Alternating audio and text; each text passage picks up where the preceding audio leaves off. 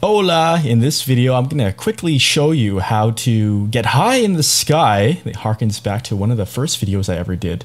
So you can start building, whether you're making your own skybox from scratch or you just want to res a prefab one. Now I should point out this technique that I'm going to show you used to work. It's broken for some reason right now in this version, this current version of Second Life 2.1.1. Don't know why. I've filed a bug, but before I used to be able to right click, build, and then right click and sit here. But for some reason, even if I enable the click action, that ain't working. So the sitting is harder than it needs to be, but I do have a workaround. So go to your inventory right here and look for basic chair. Everyone has this in a manner of speaking. It's in the library, which is like stock content. Click and drag this. And now that you've got that, now you can right click and you can sit on it. And not only that, the next step is to click the object tab and set your position somewhere high in the sky, say 2,000 meters, and hit enter. Be sure you're sitting. So you're gonna wonder, where did you go? What happened? You hit escape key twice to reset the camera. Here we are, right up here.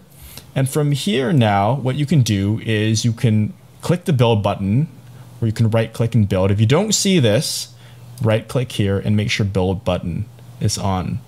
Build, and then you'll notice if you try to free click around, it doesn't work. So click adjacent to right here, and there's where we have an object. You can click the arrow if you want to make it positioned exactly, so the base of it, if you prefer metric building, as I do, build by numbers to 2000, just align it there. And from here, what you can do, you can set the size to be, say, by 10 by 10, just showing you really quickly. And then you can move the camera. I'm just holding down Option or Alt on Windows like that to move my camera around. You can click your chair, move your chair up again with the camera right here. And now you can click stand, because what you have here is a floating platform. From here on, you can continue to res things from your inventory. I'll show you. Say, for instance, you have a box. I just made this box the other day, just a lot of fun. I don't think this was the complete version even. But then you can start resing stuff like that, and it appears, and you can expand your skybox.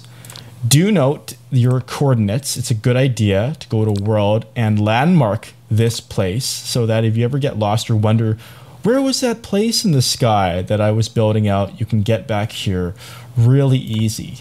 And this just scratches the surface, but it shows you how to get high in the sky in a matter of minutes, if not seconds. So go ahead and play.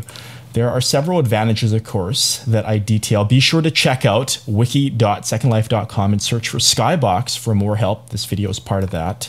Because notice that it's very spacious, so performance can be quicker. Your privacy may be better as well. And you can have a greater sense of immersion. If you seal a box off and you don't see anything of the outside world, it can be a lovely way to focus and get creative things done, or just hang out, chillax with some friends.